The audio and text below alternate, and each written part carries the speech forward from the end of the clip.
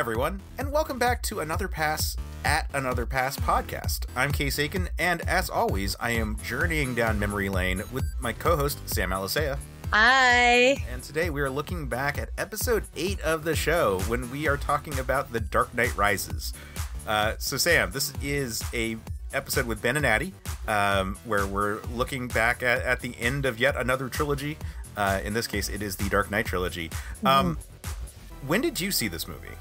I saw it in theaters, for sure. Listen, you come off that second film, there were little plot holes and things, but it is so good. Such good performances, and you forget, right? You forget, you kind of like, your brain kind of goes to sleep, and especially with like how great those performances were. So I saw this in theater. I was very excited to see this in theater, and I definitely left the theater going, no, what? Why? For so much of it. But yes, yeah, that's pretty much how I felt about it.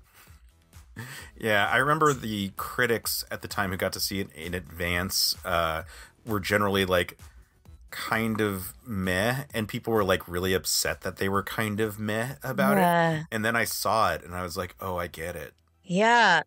I mean, this movie is seriously flawed, and I think once people get into this episode, I think there's a lot of really good observations that everybody in this episode makes. And I think one of my favorite observations is just, there are just so many villains in this, and I agree with the statement that maybe we don't need that, Hollywood. Maybe we don't need the second, third, or fourth movie to be chock full of everyone in the villain verse. It gets all muddled.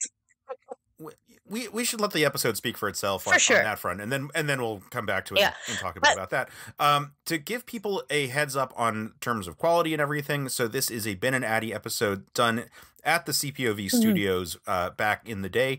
So we are all in the room together, so the audio quality isn't that bad, but we do have an issue with the number of mics in play. There is some static every now and then. I guess like someone put their foot on a line or something, but there's like some XLR kind of static that pops in every now and then. But it sounds okay. Overall, it sounds pretty good overall. We're finding our footing. This one's actually recorded a bit earlier in the cycle. I think this may have been the second recorded episode. Certainly on the early side.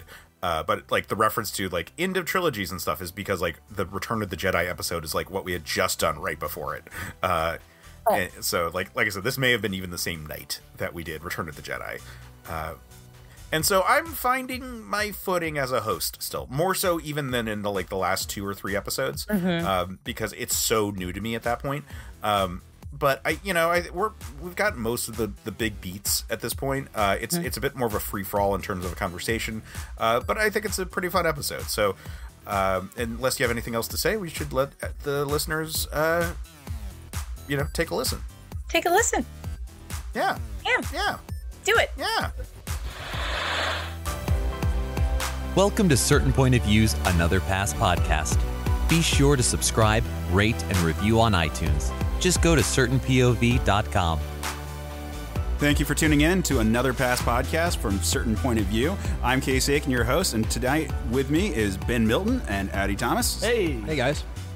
And today we're going to be talking about The Dark Knight Rises. It's one of those movies that is not quite as good as the one we talked about last week. I would argue that it's a crappy movie is what this one is. Oh, it's hard to say that. It's it's disappointing is the real term. Disappointing, definitely, because there are aspects of it that are so promising in this movie.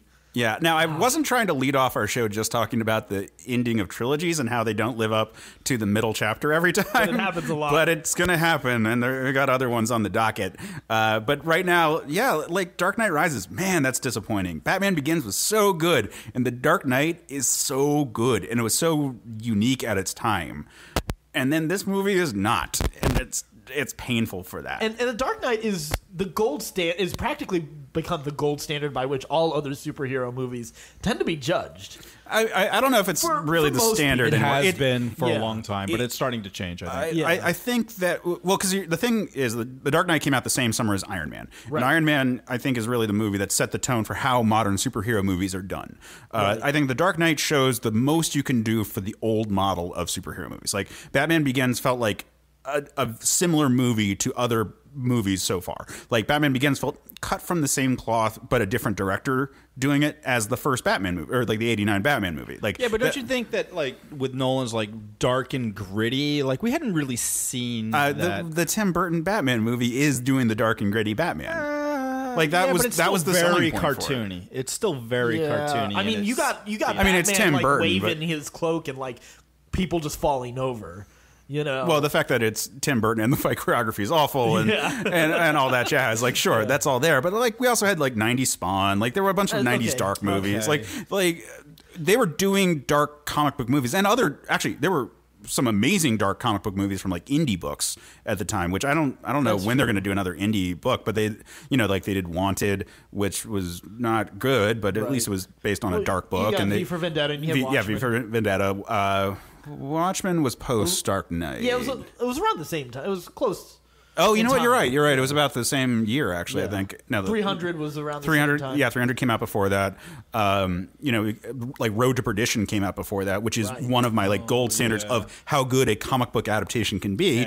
But that's because no one knows it's a comic book movie. That's how you can tell it's a good adaptation when nobody knows it's a comic book. Well, that's because it's based on a fairly obscure comic book that's based on a well-known manga. But Well, it's like, just a good story. That's at the end of the day. it's a really good story. It's a good story. Yeah. And that's what falls apart in Dark Knight Rises. Yeah, it does. It's an awful story. Yeah. Well, like here's the thing: like the Dark Knight was everything Christopher Nolan ever wanted to say about the nature of heroism and in the modern world. Like Batman Begins was about how a person can rise up, but Dark Knight was him being like, we're going to take a crazy person and test a man of valor. Like, Christopher Nolan movies are always about like men who are, you know, objective and like willing to keep on moving forward and do things because they're competent and great, and that's how humanity is going to prevail. And like using Batman as sort of like the apex of that, like the Dark Knight was showing like how far can you push a man and how great an adversary can he face and still be a hero and like still come out of it on the side of right. Maybe not on the side of law, but on the side of right. Right. And Dark Knight Rises doesn't do any of that. Like, here's the thing: when I saw Dark Knight Rises, I came out of it, and my first reaction was like, that wasn't that great. But my second reaction was, but at least they didn't just do The Dark Knight Returns. And then when I woke up the next morning, I was like, fuck, they did just do The Dark Knight Returns. God damn it. It actually is pretty close when you think about it. All they did was they sort of took other comic book references and overlaid it. The fake death in Dark Knight Returns is a whole lot better. Let me just put it that way. Oh, yeah. Like, so, like, I go back and forth on The Dark Knight Returns because it was so good at the time when it came out. And, like, Didn't you and I go see that opening weekend together? We saw Dark Knight. At the Uptown? We saw Dark Knight together. We saw Dark Knight together. Yeah. Yeah, you saw Dark Knight Rises with me. Right. Yeah, no, I saw. I thought it was really good. No, yes, that's right. I saw Dark Knight Rises as part of an AMC movie night where they did all three Batman movies together. up You until the did this- midnight screening. And they had just done this with Avengers a few months earlier, and that was amazing. And I was like so pumped for this one because I'm like, but you know what? I love the Avengers movies, but you know what's also awesome? Batman. Right. And after this is when I started talking about how Batman's a Klansman.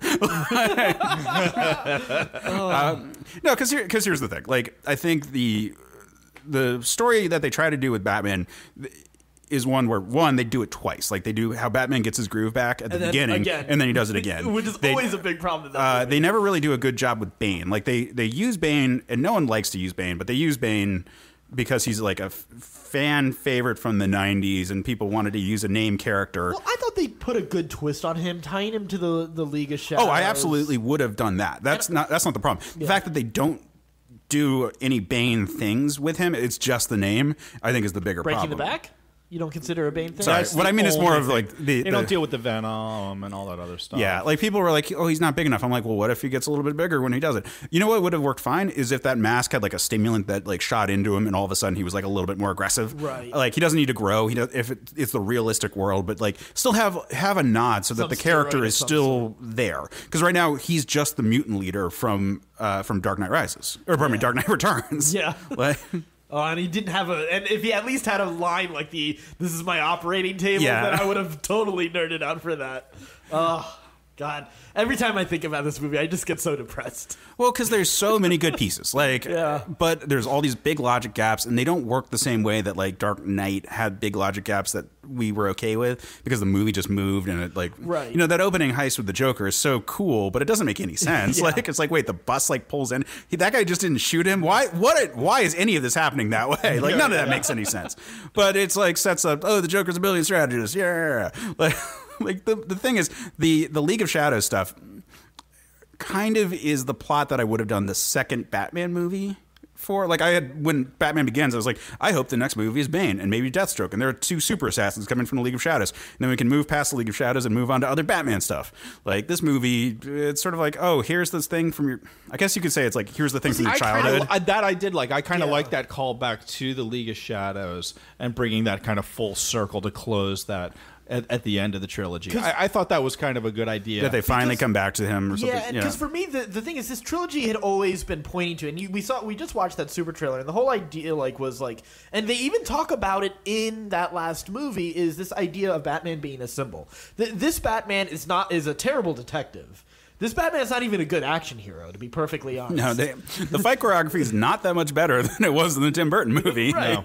But this Batman is a crusader. Like, you know, it's grounded in that ideal of him becoming a symbol to inspire Gotham. He was never setting out to be this for the rest of his life. You know, right at the end of at the end of Batman Begins, there's this idea that he could stop being Batman, but that everything was sort of working against him, that he always had to be this guy. I completely agree. And this move, and so that's why I like the idea of the League of Shadows coming back to sort of like test his resolve in being Batman, to have to come out of retirement. I actually like the idea of him having to come out of retirement. They shouldn't have done it twice. Absolutely. Like the whole idea of him like coming out once and then having the magic knee brace and then having a few pretty lame action scenes, to be honest. Yeah. And then the one action scene I do like is the breaking of his back. I really That like was that really scene. well done. And not having any music with it, I think it was a great decision. It worked for me. I love Bane's voice in that movie, and I love the whole, you know, you were adopted by the darkness, I was born in it, like that. Oh yeah, I was fine with that. Like we'd make jokes about him, but like, Yeah. I think that was really all like fine. Bane's the one thing I would keep in this movie. And I even like the whole 99%, you know, Occupy Wall Street thing that's kind of going on in the discussion. 'Cause, like, The Dark Knight had the discussion going on with, like, a little bit in the background of the story. They had the whole thing about the surveillance state. And then you had this Yeah, and there was like the movie- hints about Joker being a soldier. Right. Like, yeah, like it was very much. I mean, they're movies that comment on their time, and Right, and it's hard to get away from that. movie but- had a lot of the whole, especially with Catwoman, you had the whole Occupy Wall Street Yeah. discussion. And they shot it down at Wall Street. I had friends who were extras in that, and they weren't allowed to shave because they were playing cops. Right. Which then, when you actually see the movie, none of them look like they have beards. But it's disappointing because all that Occupy Wall Street versus the 1% story never goes anywhere. It starts just like Yeah. the real movement. right. Man, if it was meta commentary about how they figure everything's going to fizzle out just like Batman.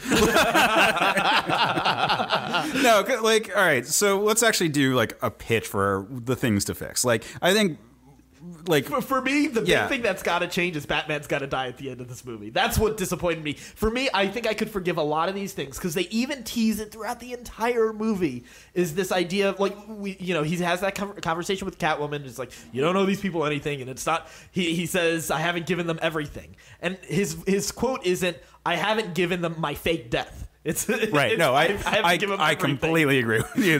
That's one of the two things I would have like overwhelmingly changed. Yeah. The other one's the opening for me, which is that I don't think Batman should have been retired because I think that betrays the Dark Knight. Yeah. Like, and it betrays the Batman we've been given so far, but it betrays the ending of the Dark Knight.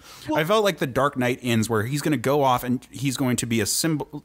He is going to take on the burden of being this like crazy vigilante, even though the people in the know he's actually really good, but he's still going to go off and beat Batman. Like, I never felt like he was retiring at the end of The Dark Knight. I thought he was going off to continue being the Dark Knight, like in the shadows, striking and making things good. Yeah. And at the opening of this movie, it's like, oh no, that was literally when he retired. Like, it's not like it's years later, but it's not like it's like, oh, he went on for another 5 years and then retired. Now he's old. Like, it's like 10 years later or something. I think is the exact limit, something like that. It's like not a big time like jump. 8 years, I think. Yeah, and which leads to some weird scenes where people are like, "Oh, I've never like Batman. I can't believe he's like still alive." And like hold on to your seats, kid. Like, I was on the force back in the day when he was around. Like 8 years ago, guys. Yeah, these are the moments where it feels like they did the Dark Knight Returns, but that should have been more like a 20-year time jump instead of like Christian Bale still looks like a young man. Yeah, except for he has to wear a knee brace now. Yeah, like Batman should have just been going. Like Addy mentioned, we watched that like supercut of the trailers for the Dark Knight movies, Batman Begins, Dark Knight, and Dark Knight Rises, and it's so good. Like, there's really nice symbolism and everything, but it never once do they talk about him retiring between Dark Knight and Dark Knight Rises. Like, it just feels like, no, he keeps going. Like, it's the problem of he faces in Dark Knight is that he thinks he's got the status quo, and then the Joker shows up and it escalates. In this case, it really should be like, he thinks he's got the status quo and Bane shows up and totally destroys him. Like, Joker is a mental threat, Bane is a mental and physical threat. Right. And then he should have been broken and gone for years. Like, the time jump, the only big time jump that should have happened was between his back being broken and then somehow him like pushing, like having his back re-broken into working again. Like, whatever happens there. Chiropractor. I have an idea for that. Chiropractor? I have an idea for that. Yeah. I like the idea of his back being broken, and I like the idea of and I would strip this movie down to just Bane. I'd get rid of Talia and I'd get rid of Selena. You don't need them in this movie. Like, we have like this, there's this weird idea in Hollywood that pisses me off so much. Like, we had a movie with one really successful movie with one villain, so now we need 2 villains. Okay, well, we just had a movie with 2 villains. Now there's got to be 4 villains. Otherwise, this isn't going to work. We've got to escalate the stakes. No, you have to tell a goddamn compelling story. And if you can do that with one villain and one character, do that. You don't need to keep cramming all this extra shit in there just to cram it in there. I would agree. All right, so anyway, so Bane does what he does, captures Gotham, breaks Batman's back, but instead of sending him to this weird pit thing, he sends him to Arkham and imprisons him for crimes against Gotham in Arkham, because essentially, because now he's running Gotham and Batman's a criminal, and so he locks him in Gotham. And then he wages war on Gotham and Wayne Enterprises. Lucius, Alfred, and Gordon enlist Tim Drake to help break Batman out of Arkham. And now Lucius has since actually followed through on his promise in the last movie and quit Wayne Enterprises over the whole super spy equipment stuff. And like, I'm not going to do this because, it's... So you got to bring him out of retirement? No, he's gone to work with LexCorp. Ooh. And so he now has access to the Superman suit that Lex... It's a prototype. Wait, but you just said you didn't want to have multiple villains and shit. I don't. But he has access to the prototype of the super suit for Lex's Superman fighting. How about suit? Instead of Bane breaking his back, he gets shrapnel in his heart, and then he has to figure out this. Close to that. And then but that's what he has. Spill, and he's blind, guys. And then he gets it with gamma rays. No, but he uses that. So he uses that prototype suit. So now you've expanded your universe into LexCorp and Superman and that whole thing. Okay. And you've given him the tool in order to fight Bane fairly. But in the he's never able to recover from his broken back, and so he either dies or is completely incapacitated by Bane in this fight, allowing then the Batman symbol to live on through Tim Drake, who picks up the mantle of Batman at the end of the movie. Yeah. On that note, Joseph Gordon-Levitt should have just been Tim Drake or should have been Dick Grayson. Batman. Like, should have been. Like, why were they? Like, what was his name again?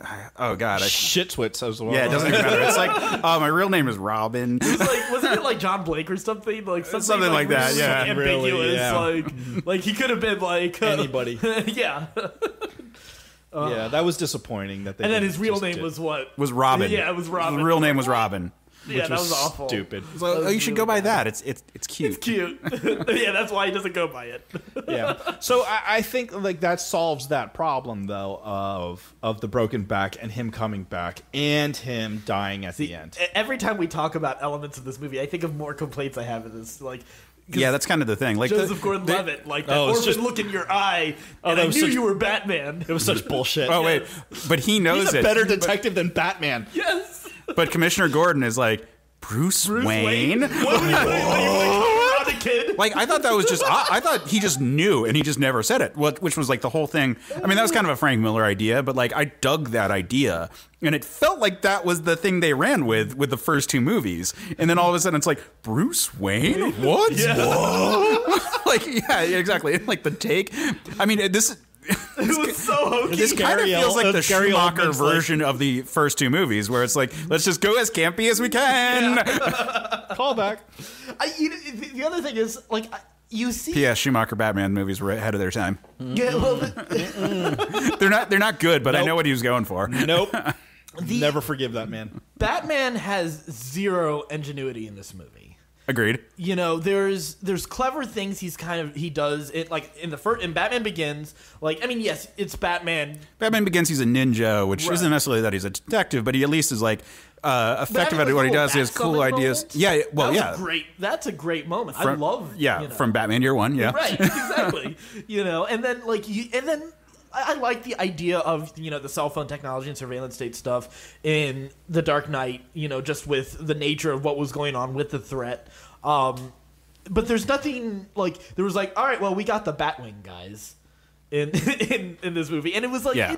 Like, where the hell did that come from? Yeah, and it didn't You've really been in do much. retirement. Yeah, and we have it hidden under a tarp. Autopilot doesn't work, guys. Remember, every 5 minutes we have to be reminded that the autopilot doesn't work. Because why the fuck would you need autopilot in that thing? I can think of a lot of reasons for autopilot. Yeah, no, you need autopilot for that. Where do you have a parking space for that thing? You need You autopilot. don't autopilot. Hey, where do you park? refill that thing? What are you talking about? Why do you have it? You've been in retirement. Well, Lucius was working on it. He doesn't have it. Lucius worked on it and showed him, the autopilot doesn't work. Okay, Lucius. But apparently Bruce fixes the autopilot. Because, you know, Yeah. he's an engineer. That would have been cool. Yeah, you know what? exactly. You know what would have been cool if Lucius Fox went off and was working on something else, and that was his like. Batman goes and finds him, and they refit something else Lucius worked on at a different company, or for the U.S. government. Like it doesn't. LexCorp. I mean, LexCorp would be cool, but Yeah. here, like okay, so like one of the rules of these like repitches is like we can't be talking about like the movies as they are now. We have to be talking about movies as they were happening then. Right. Like, and this was clearly not going to ever involve. well, but that's the thing. There are weird elements of it. Like this is a it is a post Avengers movie, literally, but it's a post like Marvel Phase 1 movie, like very much so. Right. And Could have easily spun this off. well, into its own there, and there's universe. those elements, like they're like the fact that they use Bane and that they have. Your name is Robin. They have these moments in there. It's Nolan finally kind of like playing nice with fans, whereas he really didn't want to for the first two movies, or especially The Dark Knight. Like he threw Zaz into the first into Batman. yeah, Begins. well, that's because Goyer had more of a writing credit on the first that's one true. than like Goyer was always going to do that. Yeah. Goyer writing and then being tempered by Somebody else. Yeah, by someone else is usually the way to go. Like Goyer by himself, but Goyer with like Christopher Nolan like trying to make a good movie, like that actually works That's out a pretty good well. combination. Yeah. Yeah. This could devolve into Goyer anecdotes. Moving on. So the thing is, Batman. I felt we betrayed the Batman that we had up until that point. I felt that the villain that they present isn't really a worthy villain for what we want him to face. I think that they try to present him as being what Bane is, which is he's both smart and physically tough, and like how can Batman beat someone who's both as smart as him and stronger than him physically?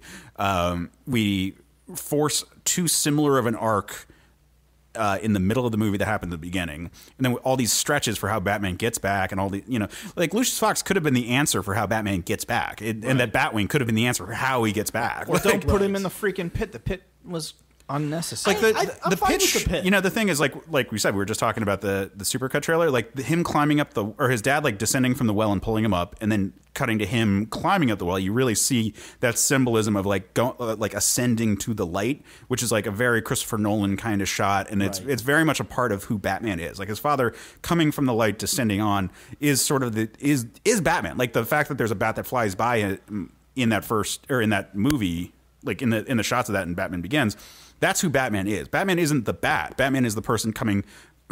There's a swarm of bats and it's scary, and then there's this man who's like going to save you, descending on a rope to like bring you back up into the light. Like that's Batman to Batman. That's what he thinks he is, but he's really just nuts. That's what I just said. That's what Batman is to Batman, to himself. Yeah, exactly. He's his dad. Or he's trying to live up to his dad, like saving the day from the scary bats. Well, because that's a big moment in Batman Begins is when, grown-up Bruce Wayne is down in the caves and, and the swarm of bats, like, surrounds him and he stands up, in the middle of them. Like, and that's a pretty triumphant moment. And this was supposed to, like, having him climb up, that's a cool scene. It doesn't make any sense. No, not at all. You know what would have been better? If he was being sense. forced to live inside of Wayne Manor. Like, if he was being trapped in his own cave. Like if Bane broke in, beat him down, and then they were like keeping him alive down there, like imprisoned in his own house. That would have been cool. I think that would have been really good. Rather than burning down Wayne Manor, which was stupid. Like, why does rock crumble because it's fire? Yeah, that didn't make any sense. Doesn't make any sense at all. Wait, hold on. We're not bitching about the first movie. Yeah. I love the first. We're bitching about the third one right now. Thank you. It's all blurring together. It's all blurring together. Yeah, but Wayne Manor. Apparently, like clearly fake, like manipulation of stocks couldn't be undone by the like FTC. No one would ever notice. It's like, oh, all of a sudden Batman just sold, or pardon me, Bruce Wayne sold all of his money, woo, right after like the stock market gets attacked. Like nothing, like none of that would have been allowed. Like the stock markets wouldn't have been open the next day. Right. Yeah, and he would have got all of his money back. Yeah, immediately. All of the money stuff is like ridiculous, and other people have done it. Like Crack just did a video I think a week ago talking about how dumb it was. Like it was totally unnecessary because even like you don't have to take away his assets for Bane to outsmart him. In fact, letting him continue to have it just gives more credit to Bane. But they almost like, and I think that's a problem with this movie is they nerf Bane a lot for the sake of Talia al Ghul's reveal, and it felt like, and the Talia al Ghul reveal is a big problem for me because for many reasons. But that's one moment where I feel like Nolan became a little too enamored with some of his gimmicks. Like it really felt like, oh, I did this. I was able to pull off something in The Prestige. I think I can pull off this as well, And Talia, like, it just doesn't make sense for Talia to like not take her vengeance at any point earlier, and not just that. Like, you have the broken back, and you put it in the pit. So, did she already know that Batman was going to come back from that? Because she waits to reveal herself until he comes back to Gotham. Yeah, like, that probably should have been the reveal earlier. And why didn't she just kill him while she's having sex with him in Wayne Manor? There's all this dumb stuff. Yeah, I'm fine with her letting him stay alive and watching Gotham crumble. No. Her whole idea was to torture and kill him. She wanted him dead. She wanted revenge for her father's murder. She wanted him dead. I don't think anything she does makes sense. Yeah. We all knew Talia was coming. Like that was no surprise. You can't do a Ra's al Ghul movie, or pardon me, Ra's al Ghul. God damn it. I know they messed me up now. Yeah, I just said it wrong. It's Ra's al Ghul. You can't do a Ra's al Ghul movie without having Talia. Like that's ridiculous. Why would you like? It's like doing. I'm trying to think of like the best example. It's like doing a Robin movie without Batman. Is frankly one of the, it's like that would be the biggest disappointment ever. No, but like if you want to strip Batman of everything, like all of his assets, and make him like prove himself, like have him be revealed as Bruce Wayne and have him be a criminal. All you gotta do, yeah. Like have like the movie could have done that. They could have done that using the previous movie spy technology. If Bane had been able to get his hands on that technology and use it to find out who Bruce Wayne is and out him. His sins, all of his sins coming back to haunt him. Yes. And they did some cool stuff like that where he uses the sins of like them trying to cover up, Harvey Dent's death and stuff like that. God damn, that was a disaster. I like the idea of and there wasn't that much he was really covering up. He was just sort of taking the fall for the other two kills, and then Harvey Dent fell to his death that nuts. Like, that was a fucking disaster. Yeah. The use of it all was very weird, and they were trying to make some like overly broad statements about like the Patriot Act, but where it's That like didn't really work. like Harvey Dent Day or whatever inside one city, martial law is going on, and yet the rest of the world has no problems. Whatever. Like Gotham City's a kingdom unto itself, and like here's all the things. And Batman's its Dark Knight, and Gordon is its king. Like what? None of that makes sense. None of this makes any sense. Where is the National Guard? Where? We're outside. Remember? Where is it in the show? Right. Okay. Oh, yeah. really bad. From the sovereign state of the United States against the sovereign state of Gotham City. Yeah. Well, Bane will once you hold 'em off. blow up, once you blow up Heinz Field, I think they took it seriously. You blow up a bridge. Apparently, the National Guard is useless. They can't do blow up anything. the bridge. Yeah, they did. They blew up the bridges. No, they didn't. Oh, they only blew up Heinz Field at that point. Yeah. When did they blow up the bridges? I don't think they actually did. And the out No, of the they city. do. They do. They blow up the bridges. We in and just out of watched the city. supercut trailer where they show the scenes of I it. thought they just had they had like a blockade on the bridge. Because if you remember, they even run. No, he blows up the bus. They try getting John Blake on the bus to get the orphans out of the city. I do remember that. Yeah. So there's another thing. Oh that no, it doesn't must make have been any later then. So Because the bridge wasn't traveling- down. No, because that's at the end. John Blake and the kids are at the very end. end of the movie. So maybe it was one of the bridges, and he allowed Yeah, one to maybe stay. they just left one That bridge. doesn't make any sense. I don't remember. The one road out of Gotham was. We can't keep track of how this movie goes because it doesn't make any goddamn sense. Did he There's- wait? Did the This is a Joker blow up bridges? No. Because he forced them to use the ferries. Remember? No, he threatened that there were bombs on the bridges, so they were using the ferry. I thought he blew up the bridges and they had to use the ferry. Well, I don't know. Wow! This is a fucking Holy hell! How did this disaster of a happen? Like, movie. Yeah, because we saw. wait, how do I not remember this? I just rewatched Dark Knight. Like, I'm positive. I'm Bane positive. Blew up, I think you're right. I'm positive. I think Bane it was blew up Dark Knight bridges. Rises. Yeah. I'm positive Bane blew up bridges. Yeah. He maybe didn't blow up them all up, which doesn't make any sense. Why wouldn't you? Yeah. If you're gonna blow up bridges and isolate, There was at least one bridge though that was still operational.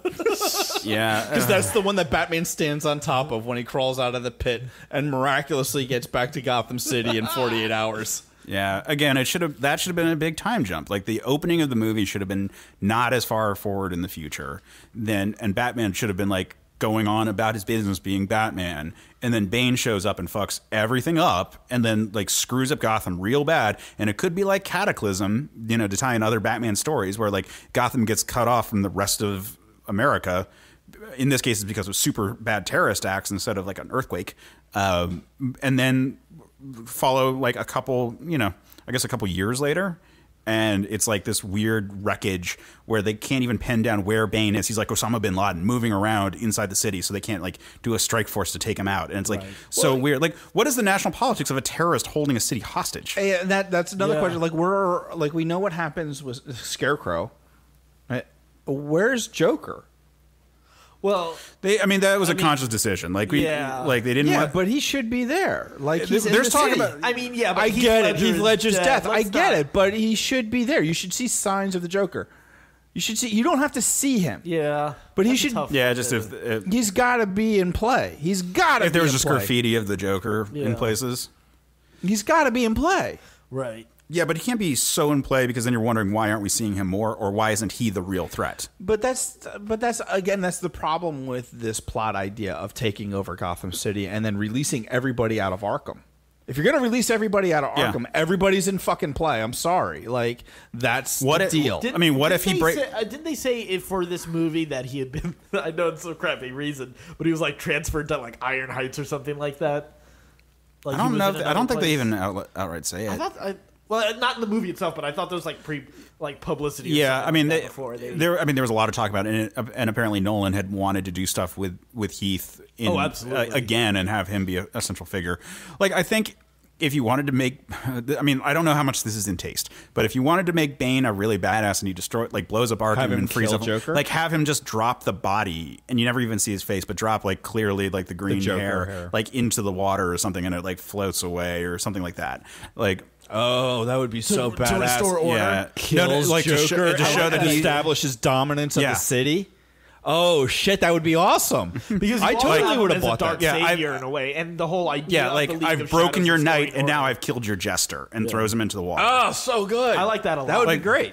Like those could be some cool moments. And then, like I said, like Osama the shit out of him, like have him be moving around, like inside the city. They never know where he's based, and so like teams are trying to move around Constantly But he's got by like innocent people. Yeah, exactly. Like you could make Bane a legitimate threat.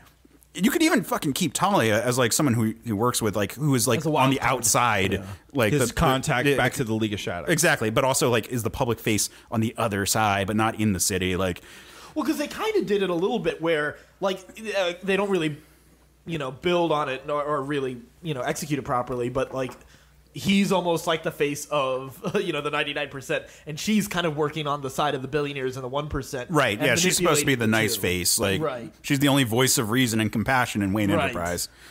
Yeah, That was garbage. Well, I think there's an interesting idea there. It's just not done Well executed. yeah. yeah, exactly. There's so many good ideas and well shot scenes and like all Yeah. these things in this movie. It's just not a good movie. What did you guys feel about the idea of Gotham rising up That to on me was itself? that was the most important part of it for me. Like The policeman rise, mean at the end. And when the I people wanted to see. I like the idea of the police and the people rising. The execution of that again in a big like Pickett's charge type moment doesn't make any damn sense. But you could move like in a city. Why are you having a charge? You could have guerrilla warfare. Yeah, you can have them still rise. You can I kind of imagined like when I remember seeing those trailers, like and you saw the big fight in the street. Like I thought, and you even saw the confrontation with Bane versus Batman in the street. Like I would think that's where they have their final fight. But Bane wins. Bane breaks him and kills him there. Reveals him as Bruce Wayne to the people, but the people take back Gotham. That it's finally That could've been badass. That's finally this is finally the moment that they rise. On their I was own okay with outside of their apathy. You see, I was okay with Batman dying by way of like him getting like having to like winning almost, and then like the bomb at the very end, and he tries to get away and it blows up. Like I'd be okay with that. Like Venture Brothers did a really good parody of that in All This and Gargantua 2. Where like at the very end a character like sacrifices himself and everyone's like he's gonna get away in the last moment, and then it just like goes off and Brock's like nope. The bomb never works for me, and this is not Nolan's fault. But this is it's dumb, and it was Batman like 66. Like sometimes you can never get rid of a bomb. I just wish there were like ducks that went by at some point or something, and like a bunch of nuns and like different like places where he had to avoid. But I think we agree that Batman needed to be pushed to his limit and had to like willingly sacrifice himself. Now, if that's in a fight or to like carry a bomb far enough away, it doesn't really matter. Like it's the willing sacrifice that needs to be the thing for him, because he needs to be pushed to his limit. That is who Batman is. It's not, oh, I like took a fall for someone and now like I can't really go out in public anymore. Like it should have been he's broken, and then he thinks he's broken, and then he finally like forces himself back together, and then that's the moment where like because Batman is just drive and determination at this point. Like Well, that's what this Batman that's is. what this Batman Right. is. Yeah. Like he's not a well-rounded person. He is just Batman wearing a Bruce Wayne mask obsessive. sometimes. Yeah. And that's the thing. That's why I think the opening of the movie betrays the first two movies and sets the tone of a movie that just doesn't really have a message the way that the first two kind of did. Like it's off-brand at that point. I don't know what else you could do to fix this movie besides kill Batman. Like I don't think there's any other way to end this movie and end this trilogy Without making it. That's the most powerful way to end it. Here's my It's question. not only the most powerful; it's the only correct way. Right. Let's say the movie is exactly as it is, except Batman does die. That How does that helps feel? a lot It for me. raises its credibility. Yeah, because a lot. then like you do have the moment like because I do like the idea like I liked the moments between Alfred and Bruce. Like Alfred didn't want to see the Wayne family end this way.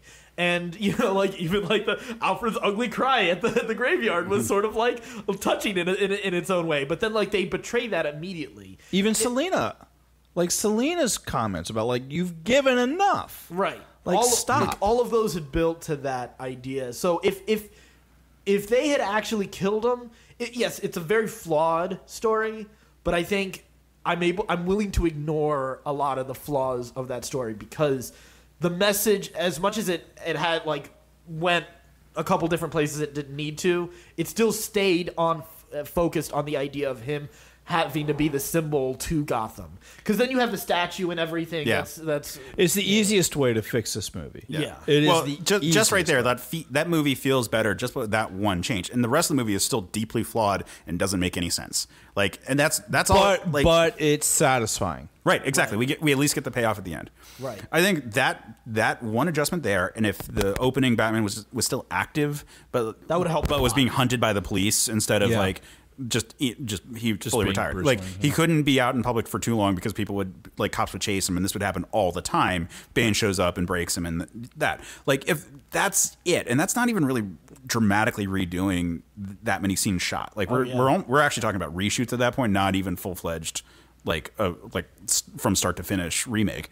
That movie is still better, even with the giant plot holes and like awkwardness of the bomb and Talia and Bane not being really Bane, and and Catwoman being shoehorned in there, and like all these things going on in this movie that just doesn't, it just failed. Well, shoot, Batman dying, you don't have to reshoot anything. All you have to do is show that empty table in Paris. Yeah, Like that's all you need. Fuck, man. That's a so much more hollow like moment, but there's still But there's still something to hope it. also Yeah. with then cutting back to John Blake. Robin, whatever his name is, Yeah. in the Batcave. Yeah. Look, Yeah, those are like recognizing that he could take I up that wasn't- mantle I and that wasn't crazy symbol. about that, Well, no, but you it weren't was- crazy about that because Batman didn't die. Right. But if Yeah. Batman dies And and you someone see takes it up, somebody else but- taking up the symbolism of Batman, That's true. Now Also, we all didn't of a see sudden the it costumes. works. Yeah, that's true. So I had a bunch of friends who worked on it in a bunch of different cities, and a few of them knew a bit more about the story beforehand and told me about it beforehand. So the really? Robin thing, I was completely aware of 100% before I even like walked into the theater or saw too many commercials. Like it Yeah. was like, Joseph Gordon-Levitt's going to be Robin. I think okay, everyone that's fine. kind of expected him. to A be lot of kind people a expected Robin. it. Like, Yeah. in Yeah, fact, that some wasn't people a were like, "He's well-kept John secret. Blake, what?" Yeah. But like, I knew how it was going to play out at the very end Yeah. with that And whole it was kind scene. of amalgamation of like several different Robins. Yeah. minus His background. tights. Yeah. Well, Yeah. none of them were acrobats. Right. I guess he was closest to Jason Todd. Like, if Yeah, I Jason thought- Todd was just like in an orphanage and actually grew up to be a good kid eventually. Yeah. Like, it would have It been was a better. weird choice. It was weird just to not do it. Like, Yeah. all these are weird choices. It was a total dick tease. It was a dick move. Yeah. A Dick Grayson move. Well, I think it's funny because I don't understand why he needed the feeling to like why he felt he needed to hold back on that reveal. Like it doesn't add any real surprise. Like I never felt like, oh damn, that's Robin when all of a sudden he says his name, his real name. My name is Robin. Yeah. Yeah, Yeah, not to mention that no character has ever been named Robin. yeah. But it was a weird choice. But he was Robin in role long before. Like if Yeah. the fact that your real name is Robin is so dumb. Yeah. I'm sorry. Yeah. Like, ugh. It's a And little that too on the orphan look in nose. the eye. It's Yeah. a little too on the nose. Yeah. Which is surprising for Nolan. Like, he's not really known for. He has the appearance of being complex, but he's not nearly as subtle as I think. No, but he's not usually that on the nose. Either. Interstellar. Wasn't that on the nose? This could be the beginning of the end.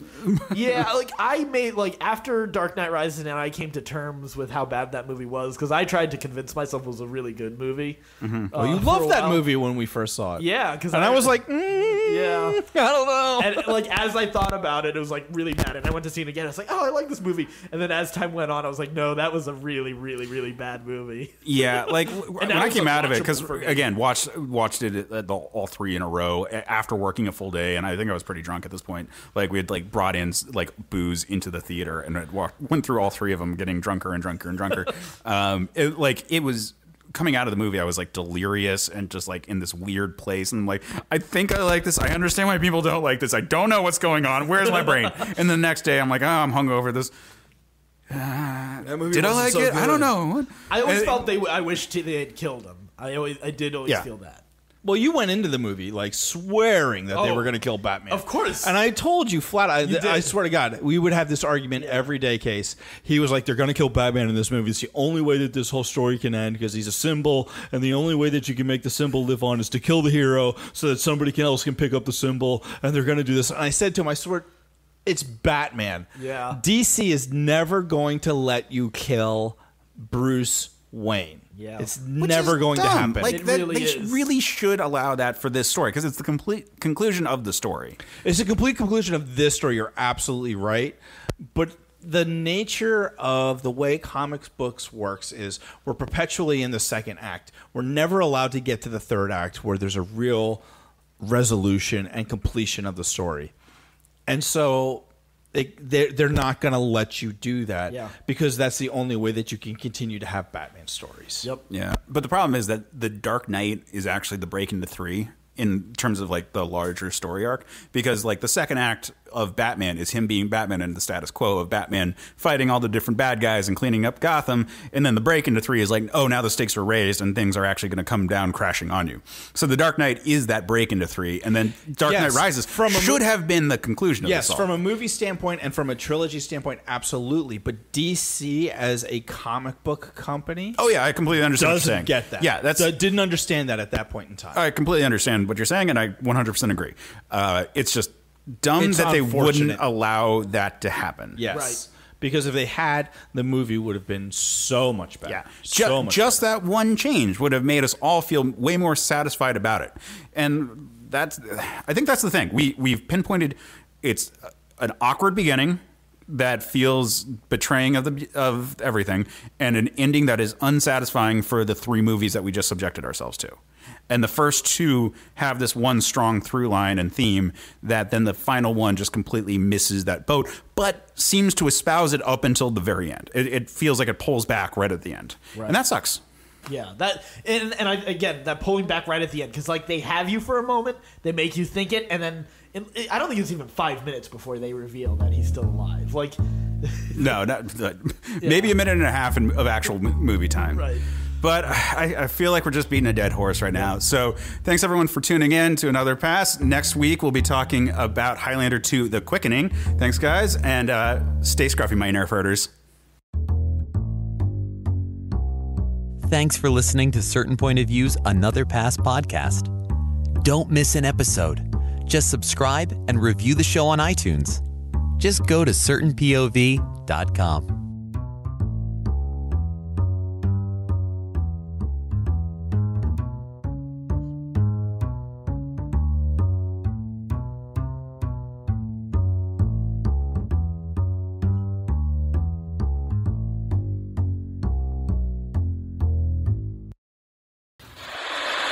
Video games are a unique medium. They can tell stories, Immerse us in strange, fantastic worlds. blur the very boundaries of our reality. But at the end of the day, video games are fun. Whatever fun is to you. I'm Jeff Moonen, And I am Matt, a.k.a. Stormageddon. and on Fun and Games, we talk about the history, trends, and community of video games. It's a celebration of all the games we play and all the fun we find within them. And there's so many more games out there, so we hope you'll share in that conversation with us. Fun and Games podcast with Matt and Jeff. Find us on certainpov.com or wherever you get your podcasts. And happy gaming. And we're back. Oh boy. Yeah. So it's funny listening to this episode because I hadn't like revisited like the Schumacher Batman movies at this point, and I wouldn't be coming from my current standpoint of like, oh no, there can't be fun. Like I just casually just say, oh, they're bad, and make some jokes about them because that's sort of like the in thing to do at the time, which I regret. You know what? That's fair. I think we grow. I think we learn, and I appreciate that you apologize for them. Your viewpoint. Don't want to yuck anyone's yum about The Dark Knight Rises. Like, I understand why you might think that it's a great movie, and I don't disagree that there are some really good things going on in it. It's still way before we have gotten into whatever the state of like comic book movies are in now, where it's like CGI like nightmares for everything. Mm-hmm. And part of the pandemic and making it difficult to film all in one at location and stuff. Right. Lots of people, yada yada yada. There's lots of reasons for it, and I don't dislike all of these movies, but the era of like this degree of practical effects that we were all this excited about for a superhero movie it has been a minute. But that said, I still think this is the weakest of the Dark Knight trilogy by a considerable margin. Oh, for sure. I mean, I think the biggest issues with this film is the structure and the writing. I mean, like, honestly, like, the performances overall aren't bad. Like, there's no one who's, like, bad in this film. I mean, like, people make fun of, like, the Bane voice and all of that stuff, but it's not bad. And actually, I will say that listening to Gary this... Oldman, actually, I would argue, even though I love Gary Oldman, and he's a great Commissioner Gordon, I think he is, like, just not doing a lot in this movie, and, like, has several very clunky deliveries, particularly the Bruce Wayne bit that happens in there. Okay, yeah, that's fair. I wasn't thinking of that. Well, that's just so odd. But do you think that's just him, or do you think that's, like, the writing? It's hard to say exactly, but I will say that this movie had the least for him to do, and I don't think he did a lot with it. Is the other side of it all? I mean, like, I loved it, Gary Oldman. I am super not trying to like put anyone down in this because I generally agree, good actors, and like this franchise is great. I just think he didn't have a lot to do, and the lines that he had were not delivered the best. But if you don't have any momentum, you can't be breaking records. So yeah. Fair enough. No, I think like just structurally, like it's just so, difficult on the timeline, right? It's so hard to ignore the like really vast issues in this script. I think it's like not entertaining enough for you to like forget. Like he breaks his back. He's in a pit. He heals very quickly, climbs out of the pit, gets all the way back to Gotham. We're not even sure how far the pit is, right? Like, there's no, like, it's really hard to know what the world map looks like because of the timing of when it gets back. Like it really seems... it feels like a fantasy setting. Right, and it feels like... in that regard. It's the issue that, like, season 8 of Game of Thrones had. Like, the people spent like seasons, like 2 or 3 seasons, crossing from one end of the continent to the other. But by the 8th season, people are just like bumping around places. Like, Dany and Jon are like, oh no, to the wall, and then they're there right away from King's Landing. Or it's that kind of thing. It's like, so like, it's just, we're moving fast, right? And like, you can say, oh, well, she has dragons, but not everyone's riding those freaking dragons. Okay. The rest of the army has to walk. And so it's kind of like the same thing here where like, you're not like, it feels like Bane took him somewhere far away in a desert area and dropped him in a pit. But somehow I think it was postured that 48 hours may have passed, right? Like it doesn't seem like a lot of time between like you're dropped in a pit and like I now own Gotham and oh my God, he's back. Oh no!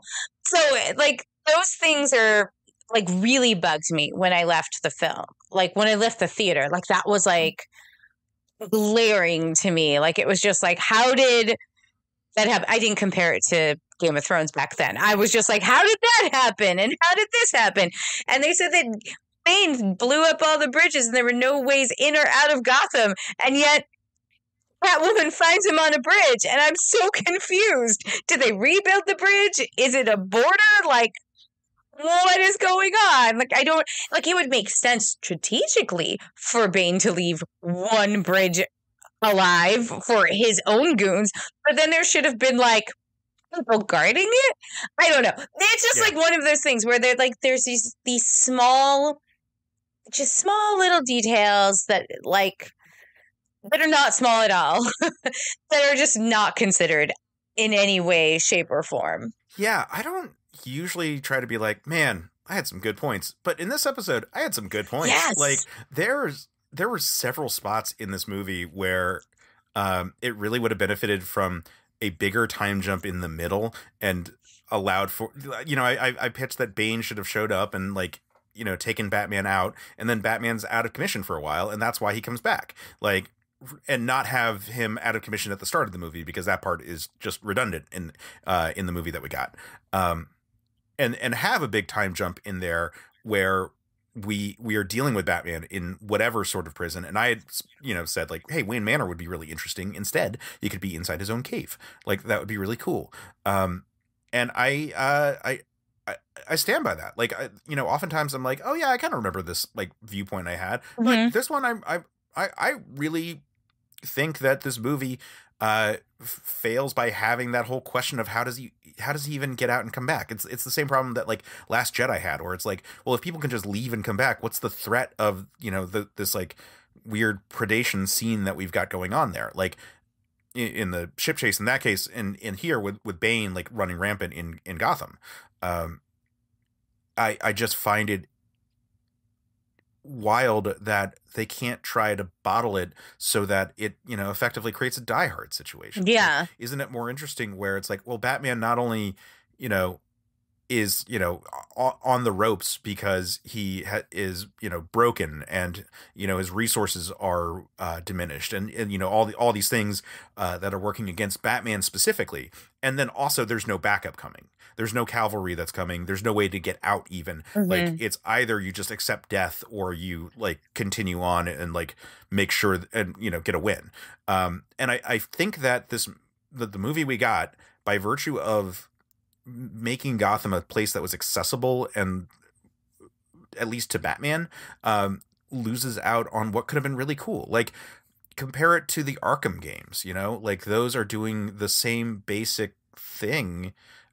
Especially both Arkham Asylum and Arkham City, where Batman's sort of the only person because he was already on the inside, and can't get off, and like has to sort of explore this central area. I guess what I'm saying is that this movie should have been a Metroidvania. Yeah. Yeah. I know. Yeah. I honestly, like, all the points made in the episode we just listened to were all incredibly valid, and actually really, like, I think solid pitches, right? Like, in terms of like, don't have him be retired, like, because it's redundant, right? Like, that actually really rang true with me as I was listening to it. I was like, yeah, that is true. It's so weird to have him like just kind of already be retired and then kind of to go back into retirement. I don't know how I feel about Batman dying, which is something that was suggested in the episode. We were real hardcore about that one. We were like, yeah, you should have it come to an end. And like, I think like, I don't remember who said it, was like, no, DC's never gonna let that happen, and like, absolutely. It was Ben who said that. Yeah, and absolutely, Ben, you are 100% correct. I just think that like, yeah, I'm not sure I'm on board with that. I think like maybe retiring, for real. But I think point is, you don't let him retire for the first movie, right? Like, if you let him hang up the cowl or even like train someone else, that's fine. I just think that it's such a strangely plotted and redundant just movie. It's just so, and like, there are times where it feels like it's really like struggling to get going, like in it doesn't. Well, I gotta say, like, the whole reason that like the retirement, like why it felt like he needed to die at the end, is because he starts the movie retired. And like, that feels like the natural progression, where a person who has given up is forced to give it his all until he ultimately dies. It's Logan in that scenario. Versus here, he's already retired, and him retiring at the end just feels like, oh, I took a break from my retirement to go back to being Batman, but I'm done now. Like, what is this curse that Michael Caine is sort of expressing? Like, Bruce Wayne was already retired for a portion of it. He was miserable because he's a miserable, terrible person. Yeah. But like, he was retired, and for that stretch. And that's why I think that, honestly, the fact that they open with him retired kills all of the momentum of this movie, because you don't get to deal with him well, you have the redundant arc of him being taken out of commission and having to work his way back twice. But also it then defangs him surviving at the end, because then it, like I said, just feels like a detour in this retired man's like, midlife crisis, as opposed to like the natural conclusion of a person who was going to fight until he died and finally choosing life at the end. Right. And I think that would have overall been more compelling. I mean, like, you could even have him kind of like be struggling in the beginning, right? Like, you can say, okay, he's been at this for a long time. He's really freaking banged up, right? Because you think about it, if you're fighting that long, as a vigilante, even with your wonderful toys, your body's going to feel broken. I mean, like, I know I sometimes sleep wrong and I feel that my back hurts. So that's just part of aging. Imagine if I was going out and street fighting every night to catch insane lunatics. It'd be even worse. So I think it'd be okay to have him like be achy and maybe even considering retirement, like a conversation about that. But then feeling that like he's just stuck, called into this kind of thing, which kind of gives you that nice grizzled older Batman that I think people really gravitate to, and I think that would have been a nicer, progression, because if he retires, then he doesn't have to feel, as many aches and pains anymore, and he can, like you said, choose to live his life, to just be Bruce Wayne, to put down all of that burden that he's kind of been, carrying for all of this time. And that would have been at least a nicer conclusion to, it would have felt more cathartic, I think, by having him retired and then coming out of it and then retiring again. It just makes you feel like, well, what's going to stop you from having to put the mask back on in a couple of years? Like that's what I think, just when you think you're there, you're out, they pull you back in, kind of thing, so it doesn't really give the same kind of, but if you already put the conflict of, I'm already getting broken down, I'm older, this is not necessarily fun, but it's something that I have to do. It's a responsibility. It's really hard living these double lives. And you give him all that conflict right at the beginning of the film. And then by the end of the film, he's able to like just put all of that away and just be Bruce Wayne. That would have been nice and cathartic, and a nice way to say goodbye to this series of films, which are all flawed in their own ways. And the most basic is just that Batman is not a good detective in any of these films, but especially in this one. He's like honestly just not good at figuring things out, and never has been. No, he is through this whole trilogy. It's the himboest Batman, frankly. Yeah, that's true. He does a lot of push-ups, and they show off how many push-ups he does, but, Yeah, he's not the great detective at all. Unfortunately. So thinking about the whole, like, quest to be Batman and to potentially, like, push yourself to death, or choose life in this scenario. I do want to shout out Red from Overly Sarcastic Productions did a recent detailed diatribe about Batman. Is it a curse or a choice? And it's a really good discussion of I think the themes that we're kind of discussing here. And we love Red and Overly Sarcastic Productions. Mm-hmm. Red has been on this show talking about Valerian and the City of a Thousand Planets, and may or may not possibly be in an upcoming episode of the show that is in the can but has not come out yet.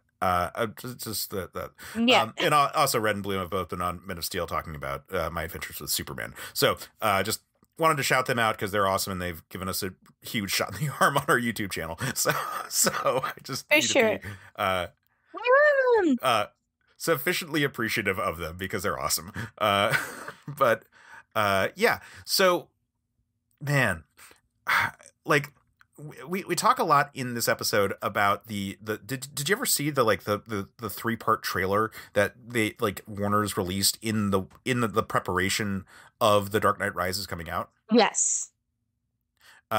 It's so goddamn cool. Like, it looks so compelling and like such an interesting journey across all 3 movies. And then you look at the actual movie that we got here, and there's good shots, but man, it just isn't doing it enough in terms of the character across the 3 movies. And like, that's such a bummer to me. Like, do you have thoughts about how you would have ended this that isn't stuff that we already covered? Or like, where are you coming from looking at the trilogy and like how you would approach it here? Yeah, it's hard too, right? Because like, if we're thinking like the whole trilogy, I actually honestly am almost right on board with everyone except for him dying, in terms of like, he shouldn't have been retired. I also think that like, yeah, I'm almost certain that like it should have just been Bane. Like, I'm kind of okay with involving Catwoman, or choosing between the ladies, choosing between them. But I do like Catwoman a little bit better, only because the idea of giving him like a semi-ally, especially since the only thing is then we lose that wonderful tie. Okay, hold on. Let me rethink, because I wasn't expecting over the arc of the trilogy, right? So now I have to like really think about this, because if we're losing, you know what? I kind of want him to come home. So maybe Talia has to be there. Okay, Catwoman. And kind of have this be like kind of a last ditch effort to kind of call Bruce home to his assassin roots. Keep Bane. Yeah. Let me throw out this as a possibility. So I think that the decision to have Bane be a former member of the League of Shadows as opposed to a current member of the League of Shadows was an attempt to make him stand out more as his own character. Yeah. And I would argue that if he was a current member, like he is their top enforcer coming, then the League of Shadows is really the villain in the situation. And then Talia being revealed to be controlling them and or a counter agent to them or something to that effect, all works really well. But then it's still just really kind of one villain. And so Catwoman as the separate agent of chaos wouldn't be, one of 3 villains. It would be she's sort of this one character that's off on the side. Yeah, no, I agree with that, because that's what I'm thinking. Because, if we're doing this to tie the trilogy, right? He starts by training, right, with the League of Shadows. So like, it would be nice to really end it with that, but to make them the main kind of villain of like a pay up kind of moment, right? Like, because they didn't get everything from their investment in Bruce, and I think that would be more interesting. I think one of the things that you've definitely brought up is bringing Bane into the picture sooner. And kind of, I think that he should be brought in sooner, and then Talia should be a later on reveal control kind of thing. So it's kind of like, oh shit, this is actually the League of Shadows. Like, you can know that Bane's working for someone else, but I think like that should be like the twist somewhere in the middle of the movie, that like it's like, oh, it's actually for the League. Oh shit. They're, that's why they're here. And I think that would be way more interesting. And then that way it's kind of like Bruce has to battle his past in order to get his like future and be free of all the responsibilities of, who he has become, what he has become, the symbol that he is, and all of that stuff, because that just makes it more interesting. And you can have a lot of the same beats. You can have a lot of the same, or some of the same set pieces, but just rearranged. Yeah. I just had a crazy idea. All right. So what if in having it be the League of Shadows, who is sending Bane into the situation and having Talia be the person running it all. What if the revelation is that like Ra's al Ghul, or Ra's al Ghul as he was in Batman Begins, that Ra's al Ghul allowed himself to die in Batman Begins, you know, the whole I don't even have to kill you, or I don't have to kill you, I just don't have to save you scene. Like, if that actually was an intentional situation in order for Batman to think that he was free of the League for the time, and then to have Batman run wild in Gotham, and we get this whole escalation, we get this whole situation where like new threats pop up and everything, to sort of have a thing where Batman creates chaos by virtue of his existence. And that was the weapon. Oh, that's so good. That the League of Shadows was actually employing on the city. Having Batman realize that he himself was always a sleeper agent for the League, even though he thinks he's trying to do the right thing. I love this. And that Bane coming in here and breaking Batman was sort of like, all right, Batman, you've caused all these threats to rise up and be, you know, so dangerous in the city, and you're keeping in check. But what happens when I break you? And now they are just allowed to go free. You know, and it doesn't have to be like supervillains. Like, it doesn't have to be like, oops, all Batman villains. It could just be like, you know, all the crazies and whatnot. But like, you could imply a lot of things about this all. The same way that they say like, well, we tried economics, or we tried plague rats. You know, like they think outside the box in how they try to take down a city. And maybe in this scenario, it's put the hero in there so that the villains rise, and then pull the hero away so that the villains destroy the city. Right. Yeah. And have that be revealed to be the big plan. And that Ra's al Ghul being okay with dying was because he thinks in a bigger, you know, framework than just his own life. And that Batman having to rise up to defeat him, in part, has to be able to say like, well, but that's fucked up, and I'm not going to take the lesson of my mentor and die in the process. I'm going to live, and I'm going to live in spite of him. So that you know, kind of create like a through line for why his survival at the end makes like narrative sense for the character. I love all of this. Yes. This is how we fix the movie. Yeah. No, that's good, because it's so that's honestly pretty optimistic for Batman. That's a really optimistic ending. I love it. I actually really like that, because it kind of, I think it's actually a really nice bookend, first of all, for the trilogy, right? Like as a 3 set, right? And also it's kind of like it gives Batman to do what Batman does best, which is feel guilt in the middle of all of this, because he's very good at being like, oh no, it's me. Especially the moodier Batman, especially the Nolan Batman. He's very good at being moody. He's a very moody himbo. And yeah, I think that would have absolutely worked with like this entire series and the way that this Batman interacts with this world.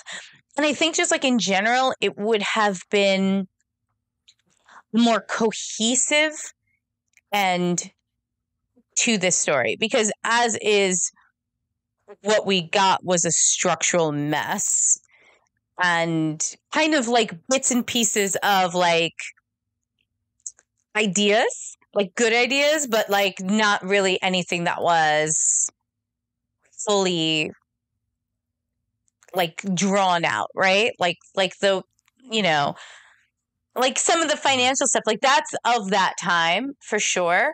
But it's kind of, because it's just kind of a subplot in the background, right? Of everything else that's happening. It kind of, there's not really a real focal point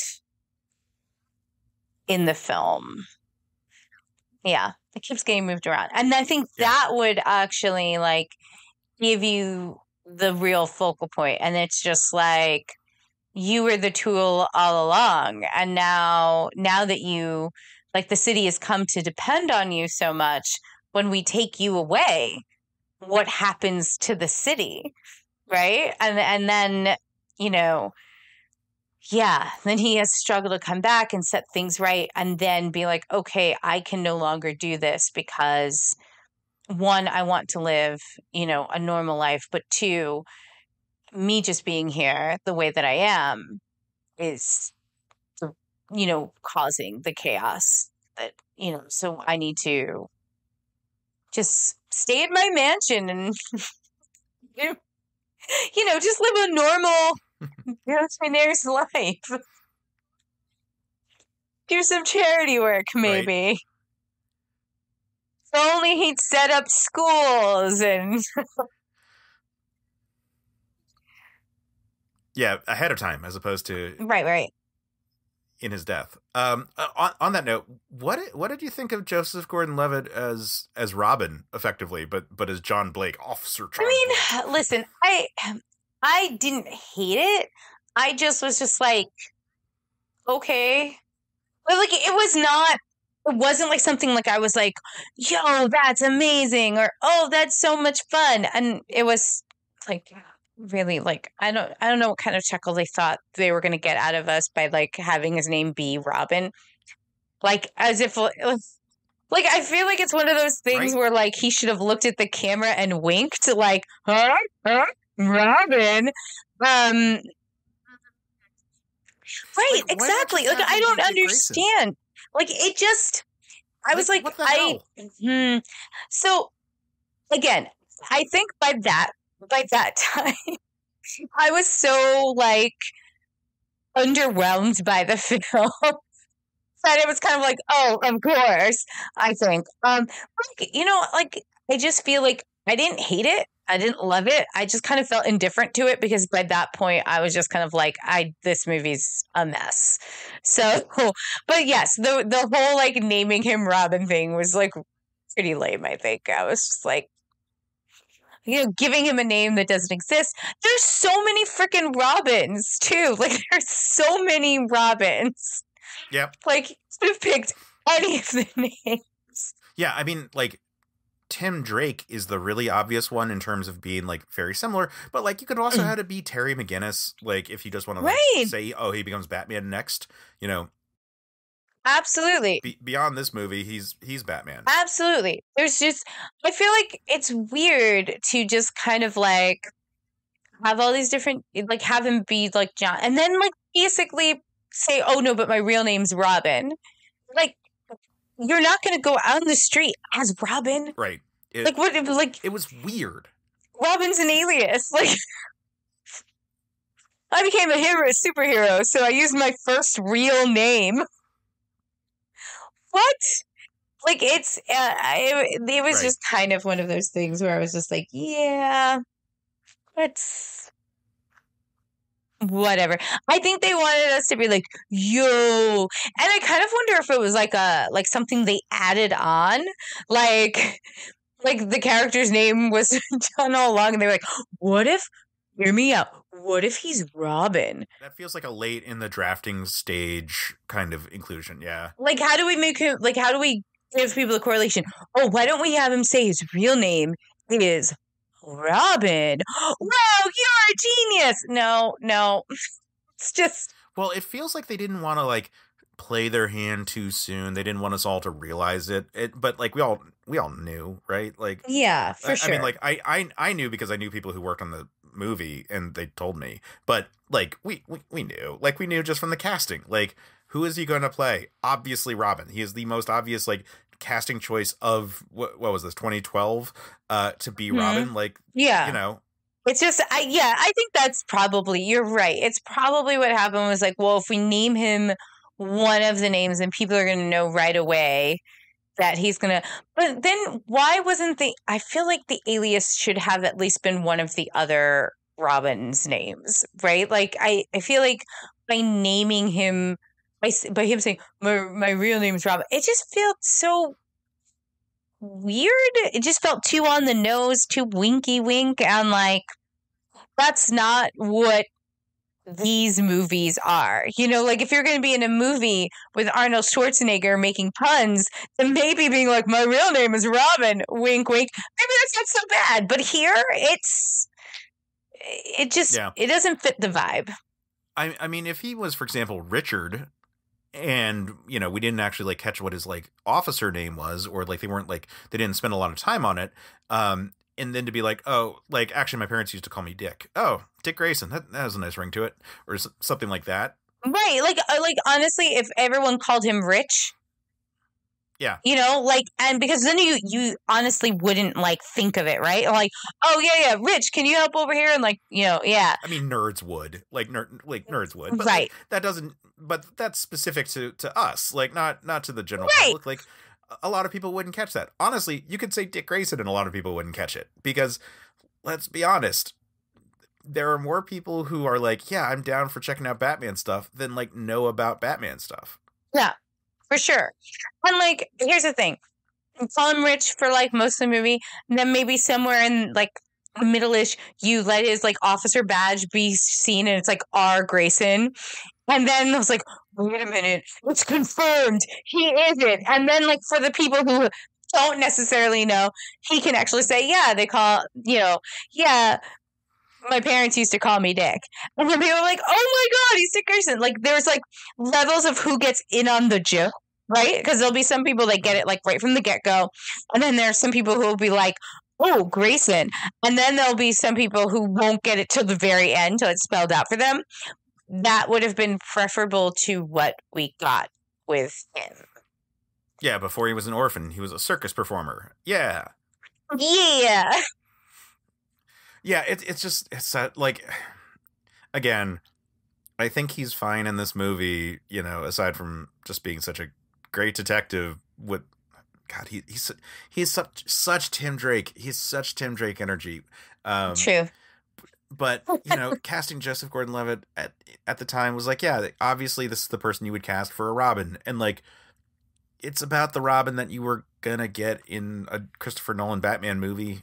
I can't imagine them doing like a real Robin character. Yeah.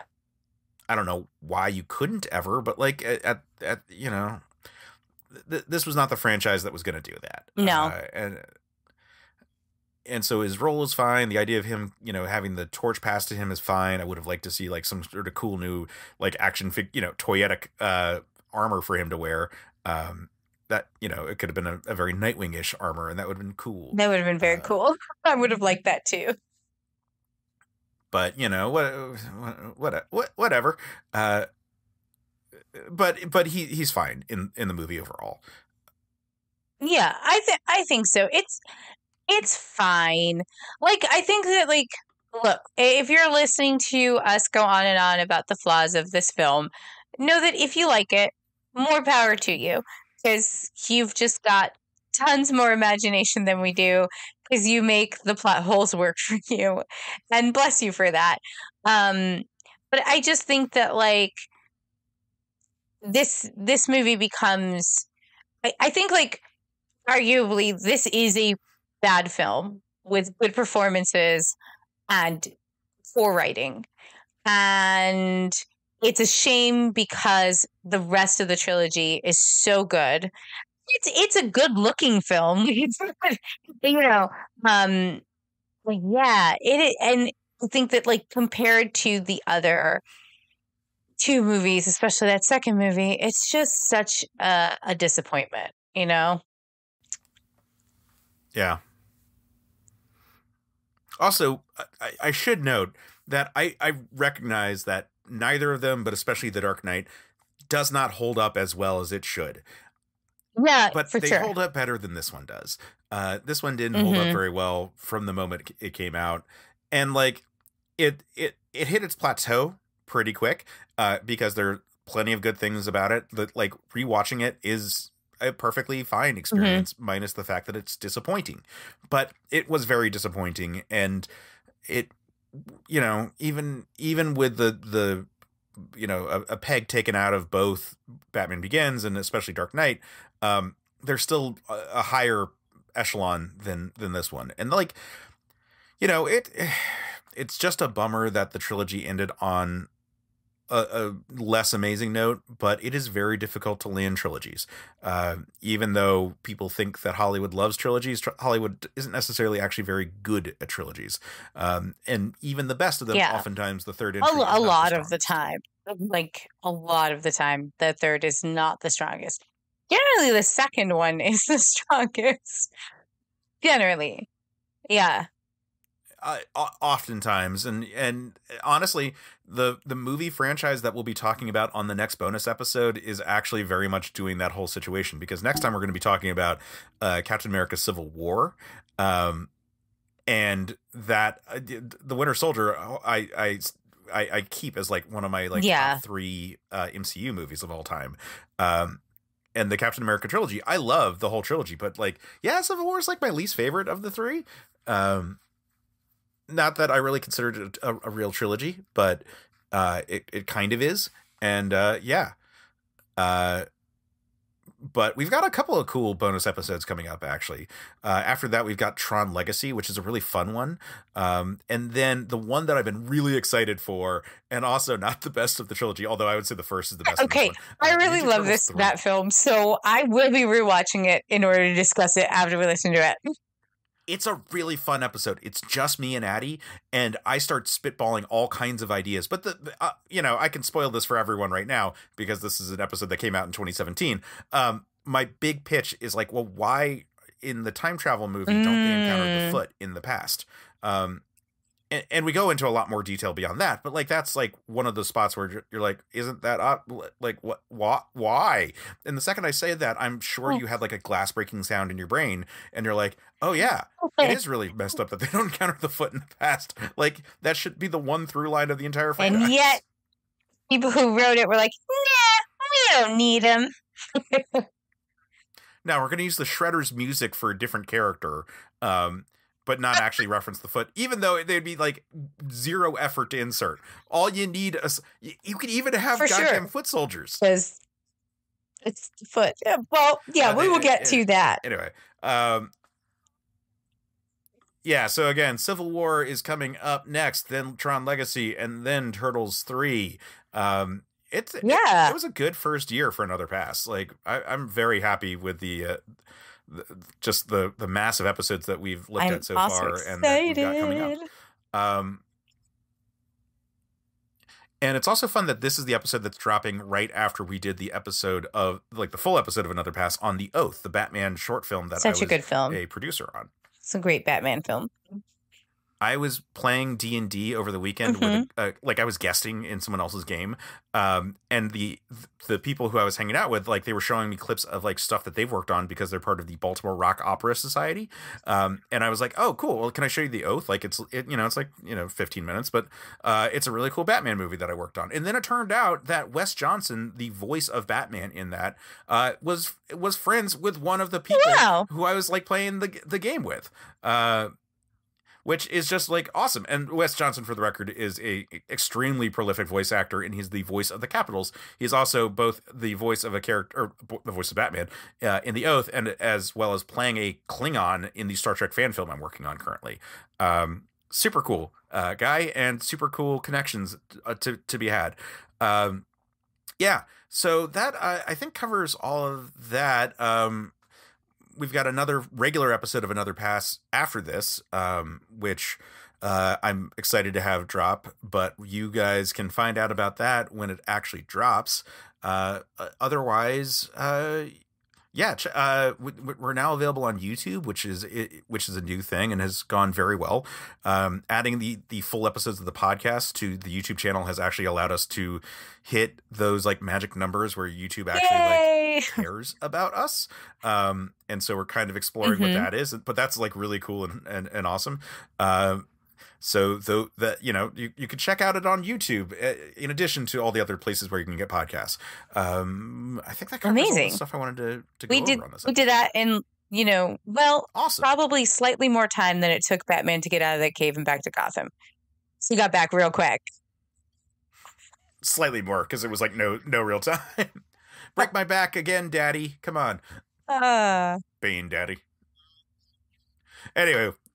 We'll be back in 2 weeks with a regular episode of the show. But until next time, Pass it on. If you enjoyed the show, pass it on. All right, Josue, let's go through our new Comic Day stack. We have a lot to review. I know. Maybe we've gone too far. Well, let's see. Marvel, of course. DC. I got Image, Dark Horse, Black Mask, Boom, IDW. Aftershock, Vault, of course, Mad Cave, Oni, Valiant, Scout. Magma, Behemoth. Wow, that's a lot. Well, all we need now is a name for our show. We need a name for our show about reviewing comic books every week. Something clever, but not too clever. Like a pun? It's kind of cheesy. Yeah, it's something that seems funny at first, but we might regret later on as an impulsive decision a few dozen episodes in. Yeah, we'll think of something. Join Keith and Josue for We Have Issues, a weekly show reviewing almost every new comic released each week. Available on Geek Elite Media and wherever you listen to your podcasts. My brain's in such a weird spot right now because so I've listened to the episode a couple of times in the last few days, and then right before I saw a YouTube comment on a Man of Steel video asking for me to explain a thing, and I couldn't remember what the hell they were talking about. So I just had to listen to the end of a Man of Steel episode to figure out what thing they were referencing, because they didn't say when. They said it was towards the end, but they didn't say when towards the end. Right. And so now my brain's like it was the Man of Steel episode. So my brain's like all tied up in Man of Steel right now and not The Dark Knight Rises. I mean, equally complicated film from the perspective of people who like a character and may not feel like it's quite represented correctly. Yeah. Inside me, there are two wolves, Man of Steel and The Dark Knight Rises. I think if this was a court of law, and I would say that like one was worse than the other, I would say that Dark Knight Rises is the worst of the two, but just because of the egregious time jumps, I'm going from just getting back into Gotham after possibly every inroad is destroyed except for the one bridge supposedly that you sneak back in on, which it's just, we should save this for the actual episode. I'm sorry. You're right. The comparison is one thing, but we don't need to adjudicate the entire movie first and then come back to it. Fair enough. Let's begin. Okay. Yeah. CPOV. CertainPOV.com.